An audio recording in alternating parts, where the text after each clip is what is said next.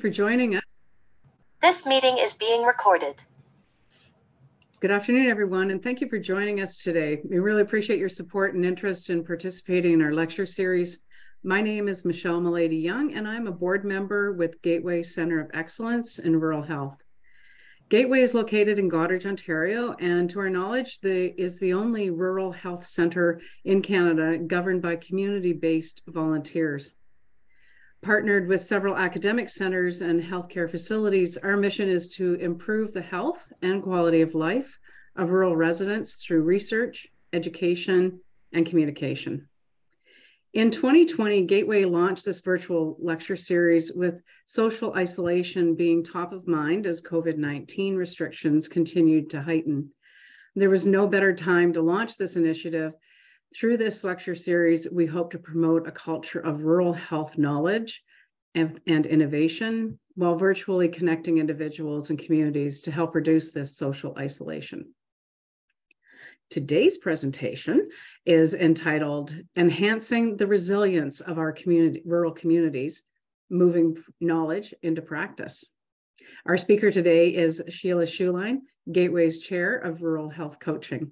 Sheila created an effective outreach model called the Lonely No More program, which since 2018 has engaged participants in elder circles or weekly chats occurring in a party-line fashion with 3 to 5 rural older adults.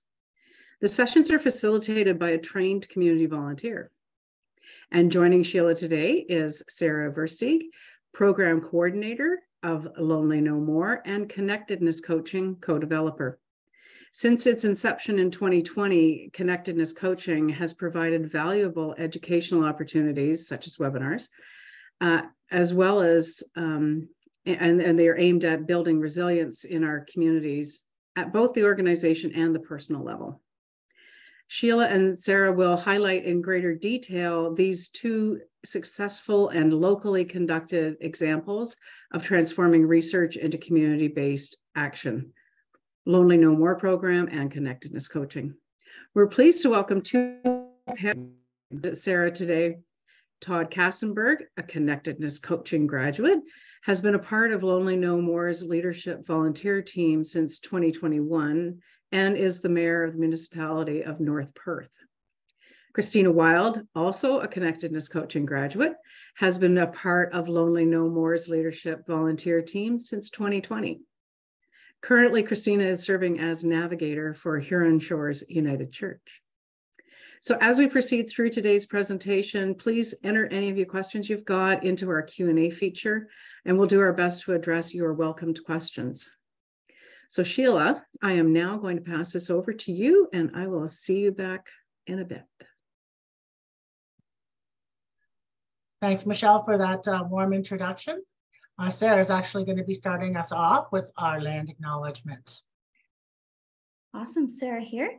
We want to start off by acknowledging that we gather on traditional territory of a number of First Nations and acknowledge their stewardship of this land throughout the ages. We seek a new relationship with the original peoples of this land, one that is based on honor and deep respect. This is our agenda today. We plan to explore how our community has used evidence-based programming to navigate and negotiate for their needs in meaningful ways. And we would like to use the Knowledge to Action framework to present our programs, our Lonely No More and our Connectedness Coaching programs, and their impact the programs have had on our rural region. What is this Knowledge to Action framework I speak of? Well, it's a structured approach for making positive change. It includes an action phase that moves knowledge learned into practice. The Knowledge to Action framework was developed in Canada by Graham and colleagues in 2000s, and the framework has 2 distinct and related components. The knowledge creation, which is represented by the funnel in the middle, and it's surrounded by the action cycle. The action cycle outlines a process representing activities needed for the knowledge to be applied into practice. Knowledge is adapted to the local context. Barriers and facilitators that enable its use are explicitly assessed, and the knowledge and involvement of stakeholders and tailoring that knowledge to the needs of those that are going to use this is a crucial step of that process. We'll be starting off with identifying our core problem, which is the bottom box in this circle. Sheila, over to you. Thanks, Sarah. So identifying the problem, first click, Sarah.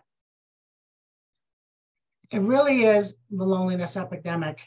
We're more familiar with it now since the pandemic.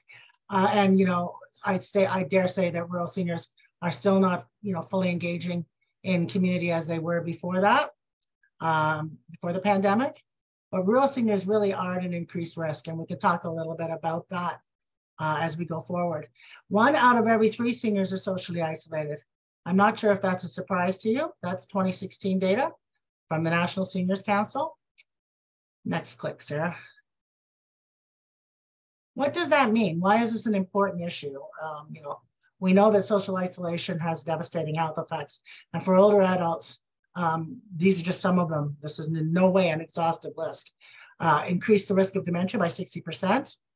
It's associated with depression, anxiety, and high blood pressure, and that's across the lifespan, but also for older adults. Of course, can lead to sickness, injury, and even death. Generally, it weakens our community. We lose the wisdom and the engagement of older adults to our detriment. Next slide, please, Sarah. I do kind of want to mention that there's a bit of a difference here. Isolation really describes the situation of not having people around. Loneliness describes a feeling. So it's kind of important to understand the difference. Loneliness is that mixed match between the relationships a person has compared to the relationships they want. So what we're looking at here is an Angus Reid study that came out in 2019, and it's the Index on Loneliness and Social Isolation. Now, this again is across the lifespan, and they do have some specifics around older adults. So, older adults, and they're looking at that as 55 plus, they're either, they fall into the cherished groups, and that cherished group are mostly married and have children and have higher incomes. And then those who are 55 years and older, who are under that 50K, are usually twice as likely to be among the desolate as those with incomes of 100K or more. So there are some environmental factors that also influence this problem. Next slide, Sarah.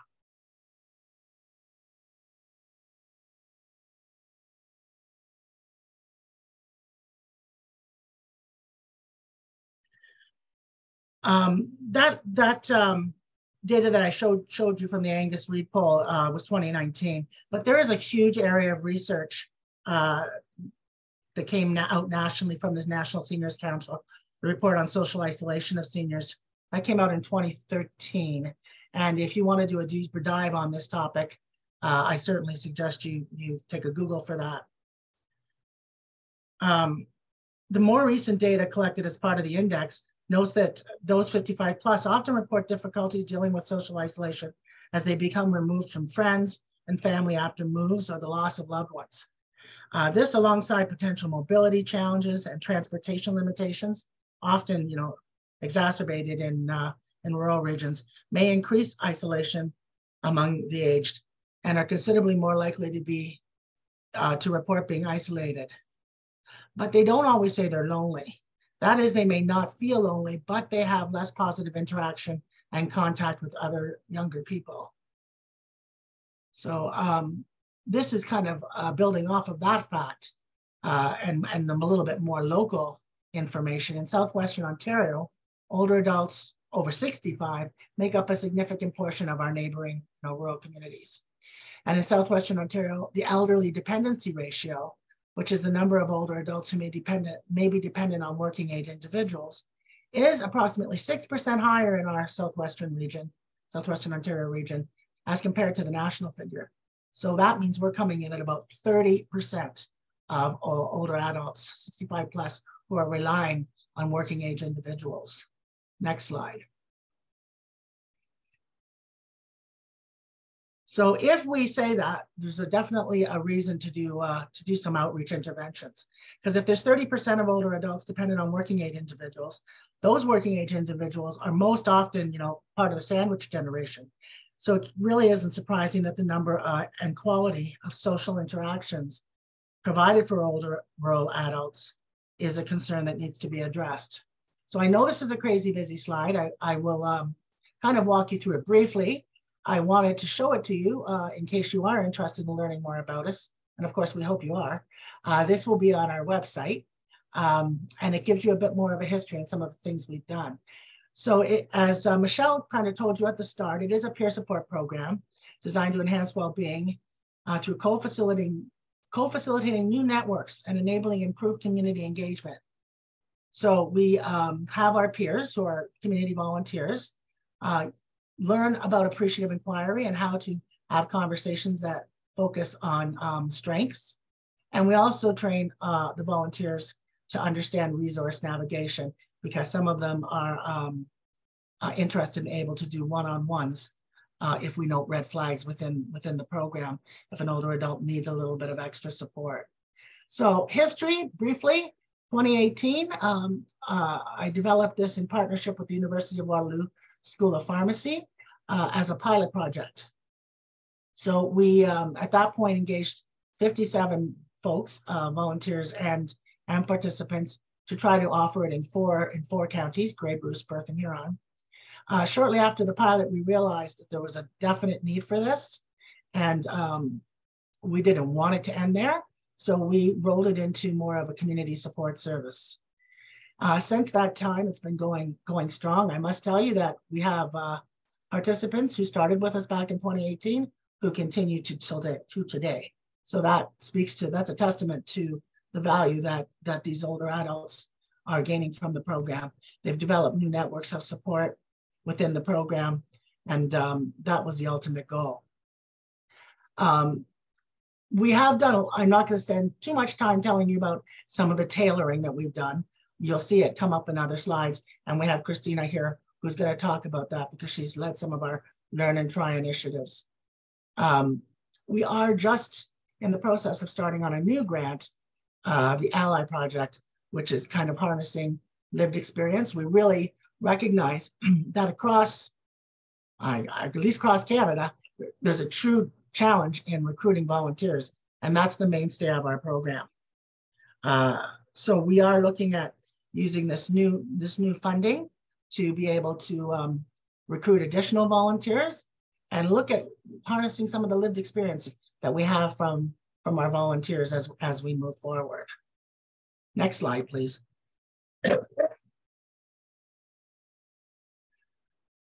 In 2020, we were approached by Todd Kasenberg, the mayor of North Perth, to collaborate and bring Lonely No More program to the older adults in their community. We worked hard on trying to figure out a way to do that, and we struck what I think is a very innovative, kind of sustainable, formal fee-for-service agreement so that we can deliver that in the municipality of North Perth. And he's joining us today, so he'll be able to tell us more about that. The second slide brings to light the training program that we developed for our volunteers, and both Todd and Christina have gone through this program. It has morphed a lot as well, because we are continually evaluating and continually taking those evaluations to make the product better suit our learners. So through appreciative inquiry and promoting meaningful engagement in the larger community, Connectedness Coaching empowers community members and organizations to explore and enhance the resilience. So we first rolled out our first Connectedness Coaching in 2021. We used 2020 to develop it. And the funding that we received was requested to make sure that not only did we use it as a first level training for our volunteers, but we also attempted to keep open that training so that any community member could take it, believing, like we did with the previous, the old version or the in-person version of our training. We believe that anybody who gets these skills or learns these skills or just renews these skills are going to be better community members, be able to better engage. So we've always kept our Connectedness Coaching open to community members. And from there, we take the volunteers and they go into a second level training specifically around program process and how to manage the Lonely No More program. In a moment, you'll get to see some of the content we cover. But as Michelle also said, we have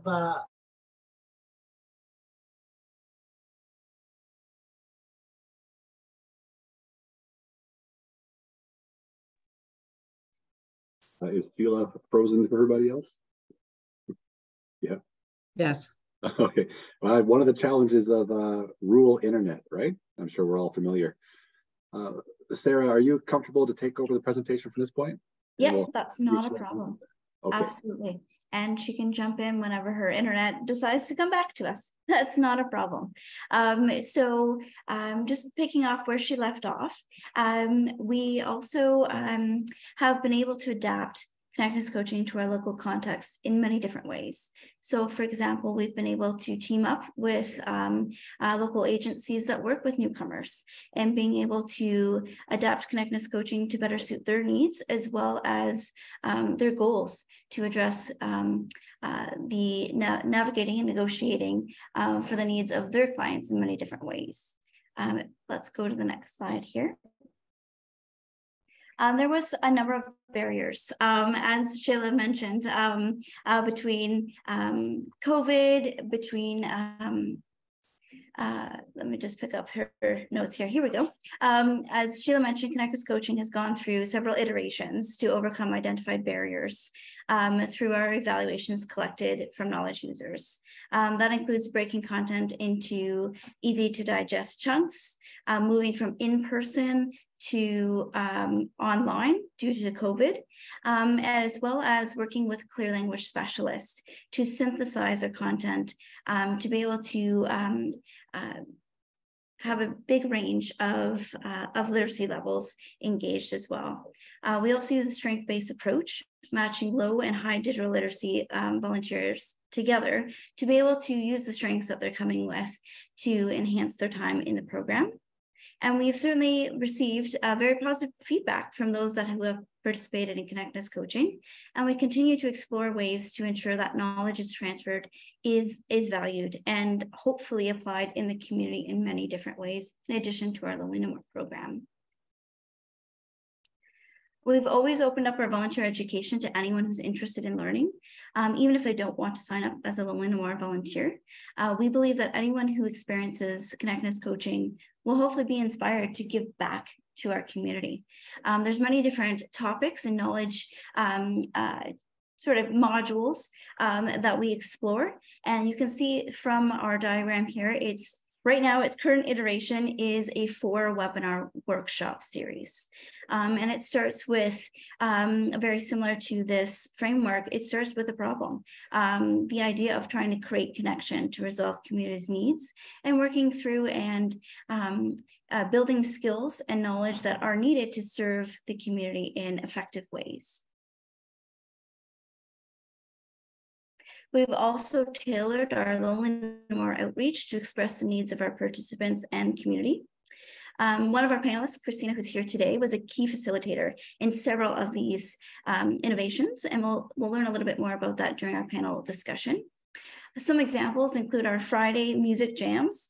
They started in 2021 and have continued on. And it's been a really awesome way to provide participants ways to informally step up and be leaders in their community.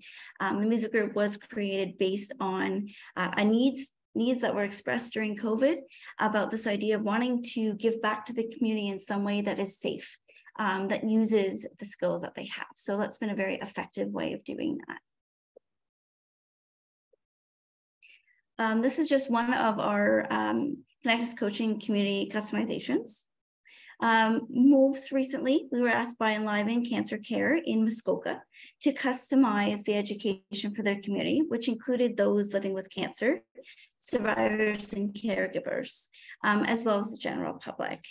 They were looking for an education model that would provide resilience tools as well as help them recruit new volunteers to expand their programming. According to the evaluations we have received, we were quite successful on both of those accounts, so it's been very encouraging to see. So looking at that roadmap again, we able to share knowledge with the community through Connectedness Coaching and our Lonely No More specific educations with many different learning objectives with each of these topics. This diagram shows how we've monitored those learning objectives and newly sharpened skills in various ways in the context of Lonely No More. We use a weekly activity log. We monitor through one-on-one reports, and we're able to gauge those competencies among volunteers. And we also ensure community-based knowledge that's requested by participants in the program, older adults that are wanting additional knowledge and support. We monitor those through our outreach initiatives, such as our grief event and coping exchange. So it's been very meaningful. We also monitor knowledge use in informal ways. So through contests, social media, and relationships with our Connectedness Coaching graduates. It's been amazing to see how one small moment of connection makes a huge difference. How do we know that we're making a difference? Well, we use a mixed method approach to evaluate key outcomes, such as things like program satisfaction, volunteer retention, engagement of participants. Our main goal is to capture the experience of and impact on engaged older adults from our region. On the slide here are a few examples of how we've done that. The top graph there on the top left is an example of our average rankings provided by 3 different Connectedness Coaching cohorts. And we've captured that through post-webinar surveys. The bottom quote here is some positive feedback we received through one-on-one interviews at the end of an outreach initiative that Christina is actually going to tell us more about when we get to the question and answer period. Other examples include our 8-week follow-up survey with Connectedness Coaching learners. We found that 58% of learners reported that they were able to apply the content that they learned through Connectedness Coaching to others in their community 8 weeks post-education. One of my favorite examples is piloting Connectedness Coaching with a few graduate and undergraduate students at the University of Waterloo. We were able to provide them access to our e-learning iteration of Connectedness Coaching and did a pre and post focus group with them. During one of those focus groups, 2 of the students actually said they were so inspired with the knowledge that they had learned through the course that they actually started up their own pen pal initiative to encourage connections with their local long-term home residents. Last but not least, due to the duration of some of our participants in the program, we've actually been able to start mapping out their journey from being isolated to becoming agents of change in their community. This figure is actually based on a real journey of one of our Lonely No More participants. So I'll kind of walk through their journey with you today. It started with Derek, who is a Huron librarian. He ended up placing a postcard for our Lonely No More program into her brick order, knowing that Jill has a hard time in the winter months to get out and about. After chatting with Jill, I was able to kind of see what her goals were around connection. And she wanted to connect with others through music, through some of the talents she had. We were able to get her connected to the music group. And after hearing from our musicians about these weekly group chats, Jill ended up expressing that she would love to join that. So working with the volunteer that facilitates the music group, as well as myself, we were able to get her into an elder circle that really suited her personality as well as her schedule. Once she got going in the elder circle groups, during one of the calls, Taylor, her co-facilitator of the elder circle, noticed that Jill was really down after one of the calls. She seemed very withdrawn and not her usual jovial self. So as part of the program, Taylor reached out and said, Jill, do you want to have a one-on-one? I'm happy to kind of check in with you.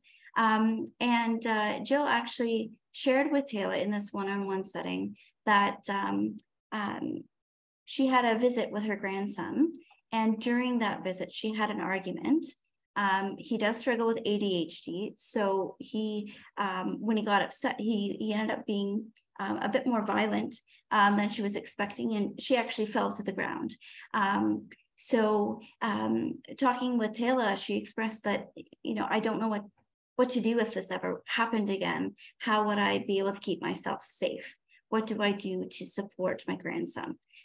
So working with Taylor, they were able to figure out that, Taylor's maybe not the best fit for this.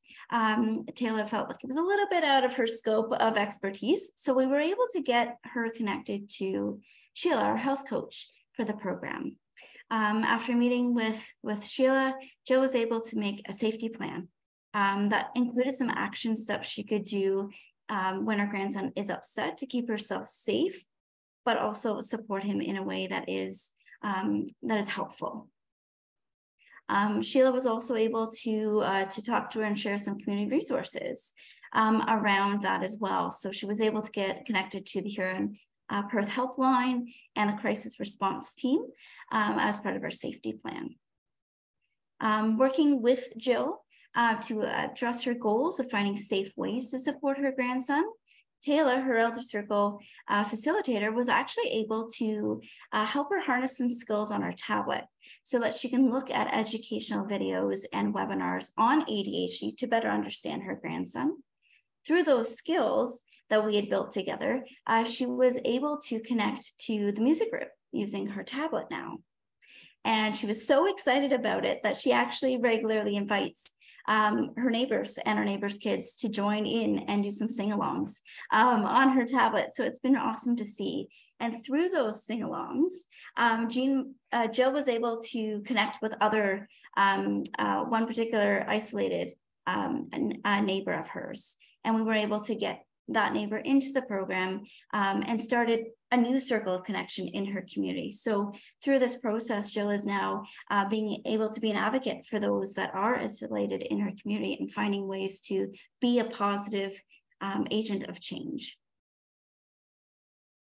Well, how are we sustaining these connections of new circles of support? Well, we've been doing it through grant funding to sustain that knowledge use, community partnerships, local partnerships, as well as community investment. And we want to, of course, thank everyone who's been contributing to the program over the years and making the impact that we're having in our community very possible. But we don't want to stop there. We want to team up with you as audience members, as residents of our community, to be able to take some action together. There's many different ways you can contribute to our knowledge to action framework. You can capitalize on your lived experience and provide your thoughts and feedback on our next round of educational training happening in the fall. You can become a volunteer. You could sponsor a volunteer or a participant. And you can also help spread that word. Be the Derek that kind of promotes Lonely No More to those in the community who are more isolated, who really do need a safe way of connecting with others. You can also take a moment with us now and to complete our evaluation poll. We'd love to get your feedback before we move into our Q&A. And I know Sheila's just popped on now, so awesome. Fantastic. So while we're just taking some action together on the poll, Jay, if you wouldn't mind setting that up for us, that would be fantastic. Thank you. Let's give everyone a moment to take action, to actually help us move this knowledge into action in our community, into practice. We'll give everyone maybe a minute to answer the poll, and we'll get Sheila ready to ask our panelists questions. So we'll give everyone just one moment here, and then we'll continue to our next phase of the presentation.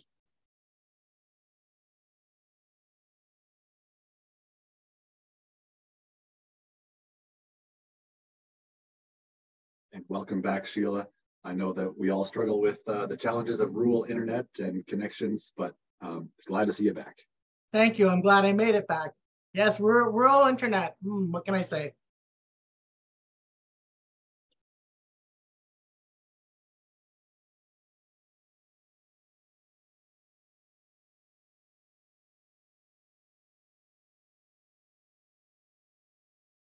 Well, thank you all for helping us move knowledge to action. Our first panelist question is for Christina. As a volunteer who led several of our Listen, Learn, and Tries, such as the SLOT program and our storytelling club, Can you please share how these customized outreach programs were modified to better suit the needs and desires of participants in our Lonely No More program? Thanks, Sarah. Very pleased to be here and share my experience. First of all, I'll just explain to everyone that SLOT stands for stretch, lift, or tap, if you didn't see that in the lovely Sarah's lovely graphic. So you might ask yourself when you hear that, how do we conduct a mobility exercise program within the constraints of COVID and all the barriers to participation that Sarah talked about. And because we had an opportunity to do this program, we really had to put our thinking caps together, volunteers and staff alike. And we came up with a way to engage participants for all, and I'm going to say 11 sessions, if I remember correctly, weekly sessions. And just for those of you who are listening, of course, we did this program. We could have done this program completely over Zoom, which would have given us an easy way to explain some of the movements of SLOT. But we knew that would leave out many isolated seniors who don't have access to a computer or don't have the technology background. So we actually used our teleconferencing system that's used for Lonely No More, and we called in the participants of each class. Sometimes we had up to 9 people in the class, so it was great. But the big modification to the program was to give it a storytelling lilt.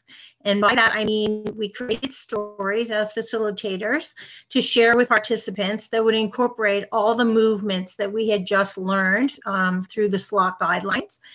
And it was so exciting because it gave us as volunteers an opportunity to write some great stories, to pen some stories. But it was just so unique in our way of thinking and our experience with exercise and fitness programs in the past.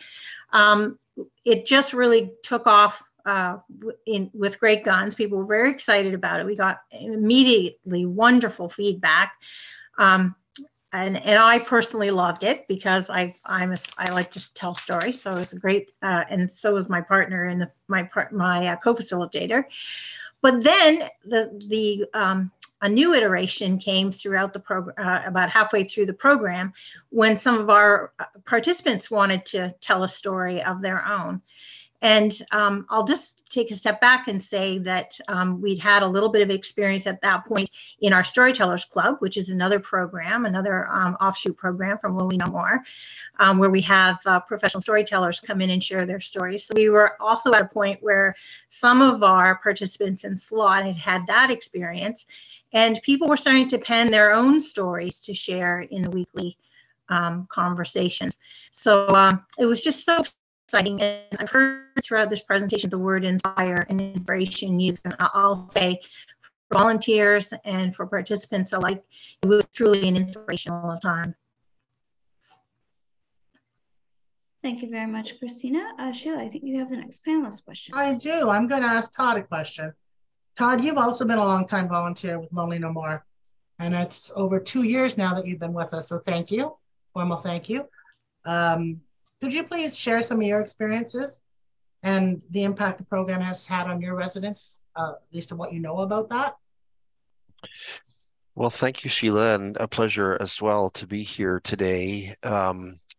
Christina sort of set the stage, and she and I, of course, have worked together in a group over the period of my involvement with the program. She talked about storytelling, and the program creates this wonderful opportunity for people to connect with each other through their stories. My approach to this perhaps is unique, I suppose. Each facilitator of the program has their sort of own style or approach to the discussions, and I use a lot of planned interaction prompts. I'll create interesting questions that get people to talk about their lived experience and about their preferences in life. It has created a lot of laughs, and laughing is good.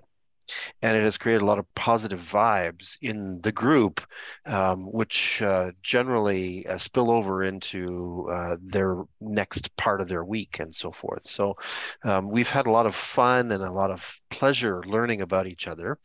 I think about the fact that the program actually allows expression and voice from some who often don't engage in that way. We have one gentleman who is actually quite socially shy and awkward, and he certainly has come out of his shell. And as we get him talking about his passions and hobbies, he's just a chatterbox. Actually, he becomes very engaged and shares what he knows with others. So I think that allowing him the ability to express himself isn't something that's common in his daily life, and he's getting the benefit of the program to that end. Certainly, the program has allowed a lot of troubleshooting and sort of resource navigation. There are multiple people in the group who've had personal issues, and sometimes even delicate ones, probably ones that we would rather not get too deeply involved with, but through appropriate questioning and inquiry, and laying out some of the resources that can be available. Some people have found solutions to what were quite difficult problems in their lives. One lady in one group was having quite a series of challenges with her banking institution, and it took quite a while for her to sort of get herself sorted out with her bank. But the group inquired, and I worked a little bit with her, and Christina, I think, worked a little bit with her on some of that to try to let her sort through the facts and make good decisions. We certainly work to connect people with good resources. We have one lady in our group who has been in and out of chronic illness, and certainly we've worked to try to help her understand how to better utilize the healthcare system. And I think there's been some progress there.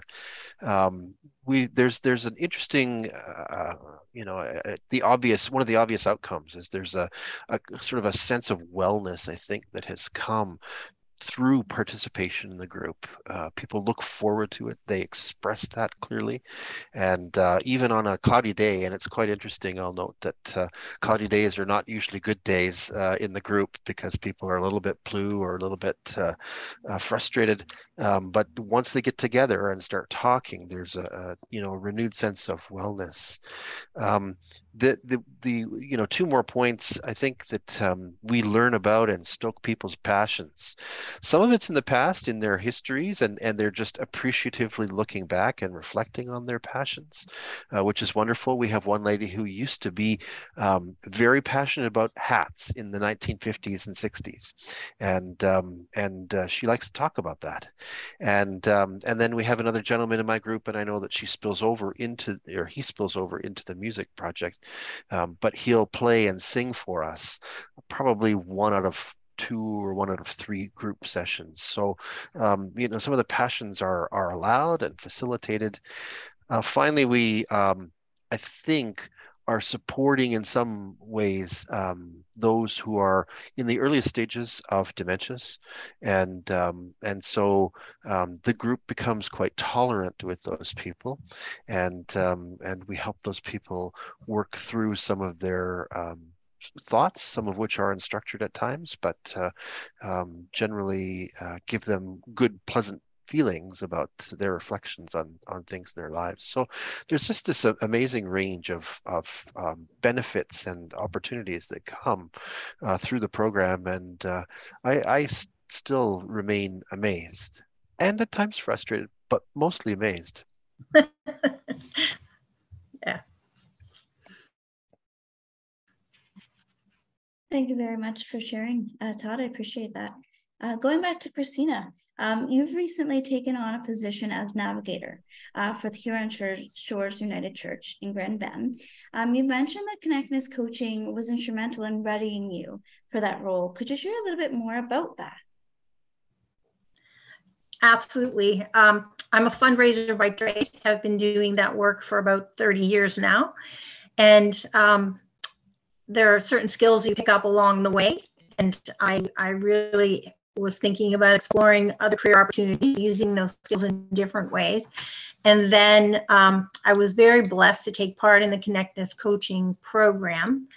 I just saw a world of possibilities, not only for the people that I was helping through my volunteer roles with Let Me Know More, but also for myself and for my daily interactions. It just opened up a whole new way of thinking. You know, we hear the term mindfulness all the time, but in every sense of the word, you finish the program and you just have a whole different way of looking at the world. So I built a little bit more resiliency in myself, in the people that I was helping, and I gained, of course, that leads to a little bit more empowerment, a little bit more confidence, and also just the pure just the pure inspiration of the skills. You know, Todd talked about appreciative inquiry, and you know, you start to ask the kinds of questions for yourself and for others that lead to a whole new way of thinking. Todd, you talked about reflections and how those have made such an impact on us as volunteers and as with the clients for each other. And during our storytelling time, someone said, when reflections are in your head, they're your memories. But when you learn and feel comfortable and feel empowered to say them out loud, they become your stories. And then they create a unique connection with others. And so I've kind of changed my way of thinking about the world and using those. So long story short, the very first thing I did with my newfound confidence was to lead an empowering resilience workshop in the community. Just absolutely love doing that and could see my skills blossom a little bit more. And I was able to take the practical skills from Connectedness Coaching and use them in each and every workshop. So that was great. And then most recently, I've just accepted a position in my own community, which I really stress that because I've worked internationally and nationally my whole life, mostly from home. And this has just been an opportunity to get out into my own community as well. So I am now a Community Wellness Programs Coordinator for South Huron United Church, and with the goal of reducing isolation for seniors and other populations in our community. So very excited about that. I don't think I could have brought the wealth of information to and experience to this role 3 years ago. So very grateful. Thank you, Christina. That's a really wonderful testimony to, you know, some of the skill development that the journey you've personally been on. And thank you so much for sharing it with us. Todd, I have another question for you. I recall when we first had our first discussion with you as Mayor of North Perth, asking if we could work with your recreation team and the council to establish a Lonely No More program in your community. And so we've done that now. And I'm hoping you can share a bit about the reason for that initial request, what brought you to us, and you know, some of the highlights of the journey to get the program going, and maybe wrap up with how your community has invested in sustaining the service. Thanks. Yeah, you know what? I entered the political arena in the summer of 2018 and began knocking on doors. I was a relative newcomer to my community, and nobody knew who I was. So just a strange new name showing up on lawn signs kind of thing, right? And so as I was knocking on doors, I was quite profoundly affected by the number of isolated people that I met who at the door just would stand and literally hold on to me to talk for 15 or 20 minutes. And it wasn't great for campaigning. I can be honest about that. I couldn't be all that efficient some nights, but it was great to sort of understand the reality of our community and how many people are isolated and lonely and struggling with various aspects of community engagement. So when I became mayor, certainly became quite attuned to the issue, and I've had the good fortune of attending a workshop session offered by the Ontario Ministry of Agriculture and Food, Rural Affairs, and I heard about Lonely No More as a sort of concept as it was emerging at that time, and immediately asked our OMAFRA representative, Vicky Laws, if she wouldn't connect me to Sheila and Sarah, and thus began a fruitful collaboration. We challenged, I think, your organization in that we wanted to bring it to North Perth and make it available to residents in North Perth. It's not something I think that you had considered in terms of partnering with the municipal government to that point, but there was the opportunity, and I'm grateful that you worked with the staff team at North Perth to work out the details, to sort of figure out how could this work. I was certainly interested. I recognize that it would take council involvement. I think we are the first municipal government to sort of embrace the program as an offering, if you will, to our community and to our citizens. And I guess I can say honestly that I'm kind of a busy mayor, or maybe it's more accurately a busybody mayor, someone who really does want to build a community that is well and that is caring and engaged and gracious in its outlook on each other, and creates a kindness that ripples through our community and draws important things into our lives. So in looking at this, as I can say honestly, it appeared to me as an obvious engagement opportunity, an obvious enrichment opportunity for our community, and council had to sort of wrap its hands around it, because it was sort of a different way to deliver certain kinds of services. But it worked. Council caught the vision, and this in a community that at times council can be very tough on the bottom line financially, but it saw in its wisdom to the value that this would bring, and moved it forward. And we've continued. I think our original funding model has shifted a little bit, as I understand it. I can't speak to the nuances of that, but I can say that it's been great to work with Sheila and Sarah on evolving this. They have brought to us additional opportunities, and while we haven't really managed to pin any of them down, we continue a dialogue about how can we do great things for great and isolated people, and so I'm sure that there will soon be other project opportunities with North Perth and the team, because we're interested in that innovation and in providing that service, and quite frankly, and maybe this is not politically correct, but I'm a guy who likes to stick my hands in other people's pockets when it comes to money, and extract their money. And so where there are funding opportunities, I'm looking for them to benefit my community, and in ways, as I described, that create wellness and a sense of caring and engagement. So it's been a interesting journey. It's been a very flexible journey, and I appreciate that about working with Sheila and Sarah as well, is that as they hear ideas, they bring some to me, I bring some to them. I hope our staff team does as well, and we wind up creating something that is valuable and is making a difference in our community. Most definitely, Todd. Thank you for that. Yeah, we do have a very interesting kind of unit of service model for anyone else from another community saying, how can we do it? Feel free to reach out to us. It's worked very well. I think it's an innovative sustainability model. So we're glad to discuss that in further detail offline. I know that we probably have some questions in the Q&A. I think I will turn it over to Michelle and our moderator and Jay to bring up any questions that we have not answered through the presentation. Great. So there was one question that was asked in the Q&A about the working age. What's the upper limit, the lower limit? Probably both in the people you're meeting and serving in Lonely No More, as well as those people who are participating in the Connectedness Coaching. So when you say working age, you're meaning the volunteers. Let's talk about those first. Okay. We're interested in peer volunteers, and we're kind of different in the fact that we say peer is anyone who understands the rural experience.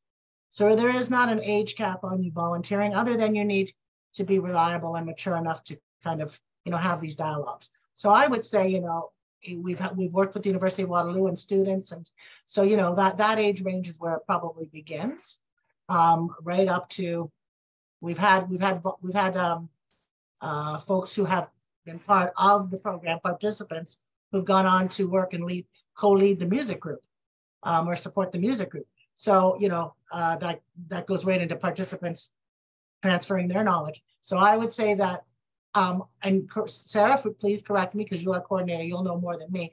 But I would say that at the moment, mostly 40 to 60 would be our volunteer range of ages. Would I be right about that, Sarah? We've recently got a few more that are a bit younger than that, which is exciting to see, a bit closer to my age, which is really cool to see that intergenerational approach. But yes, you're right, on average, it's about that range for sure. And then as far as program participants, we say, it's real older adults. So we say 65 plus generally, but we don't turn anyone away. If you're rural and isolated and you're 57 and you think that we're going to be able to benefit you, in you come. So that kind of gives you an idea of age range or out for our outreach. And again, Connectedness Coach, let me just talk about Connectedness Coaching too. That's open to any community member. We've actually piloted it with the University of Waterloo, looking at a Lonely No More model potentially for those on the loneliness index that are younger, because that's quite a concern for us as well. And it was really well received. In some cases, some of the concepts we've talked about are brand new to them because they're starting their life experience. So yeah, that's open to any community member who wants to participate. At least it is at the moment.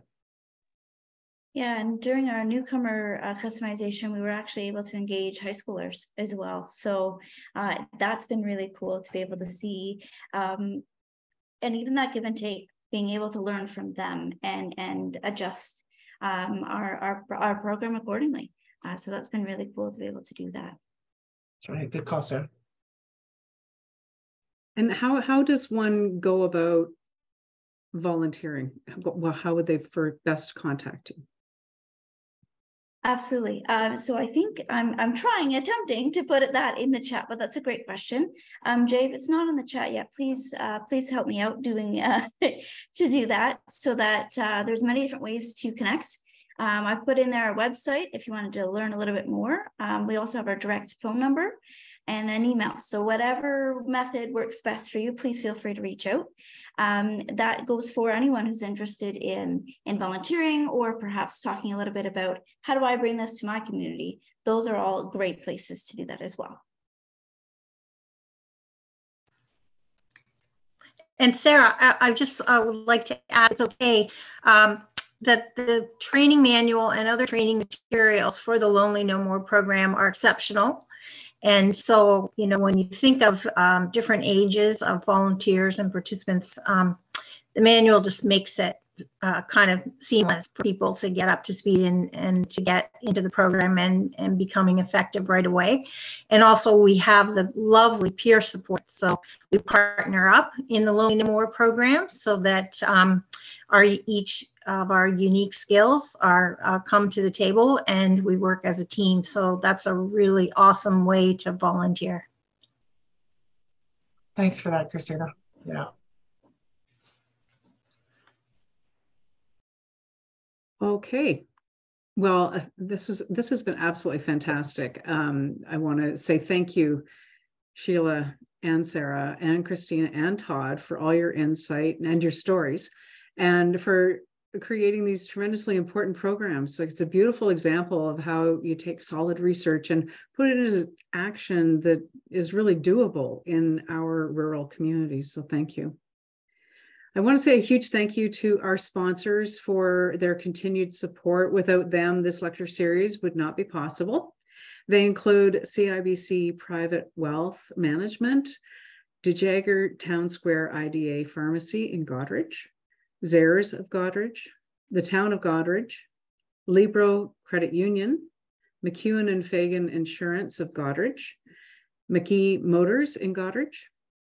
Gateway Center of Excellence in Rural Health is a not-for-profit organization with charitable status, and we greatly appreciate and welcome the support we receive. And if you would like to donate to Gateway in support of this lecture series or other activities that Gateway undertakes, I encourage you to visit the Gateway website and click on that donate button. To learn more about Gateway's research projects or other programs or activities, or to view missed lecture series sessions, browse our website, which is a pretty simple website, Gateway Rural Health, no spaces, .ca. We also sell high quality Gateway branded merchandise and clothing, so it's part of our one fundraising endeavor. So while you're on the website, check out that online store. And thank you again to all of you for joining us today. We look forward to seeing you at the next lecture series, which is on May 2nd at 12 noon Eastern. And when we will have a panel of qualified experts that are going to discuss the threats of scams. You don't want to miss this lecture. This is very current and helpful. And so please pass this lecture series information along to your network, professional and social, because our goal is to expand the reach of this lecture series with the aim of promoting knowledge, the knowledge economy, reducing social isolation, and supporting Gateway's mission of improving the health and quality of life of rural residents. So see you next month, everyone. Stay well and enjoy the rest of your day.